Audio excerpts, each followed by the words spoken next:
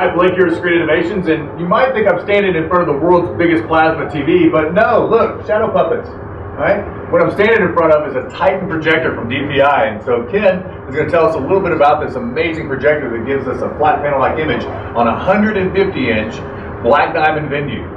Tell us all about it, Ken. The reason this looks so bright, Blake, is it's from our Titan Pro Series line. It's a Titan 1080p 660. It has dual 330-watt lamps in it. It's 10,000 lumens of light output. So you want to be careful not to let down the lens. Yeah, we're definitely standing out of the light path for a reason. I want to burn a hole in my shoulder. You know, one of the things we found was interesting, though, is as far as 10,000 lumens go, it's not really pulling a lot of current.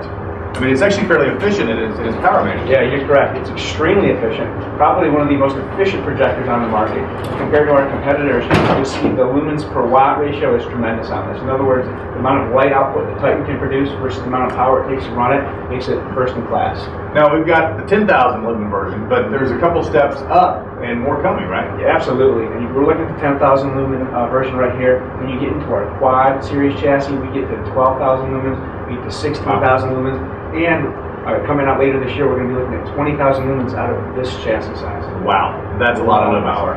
Perfect combination to work with a black diamond screen. Obviously, we've got a lot of light in here, but we just did a light measurement, and we're at 29 ambient foot candles of light.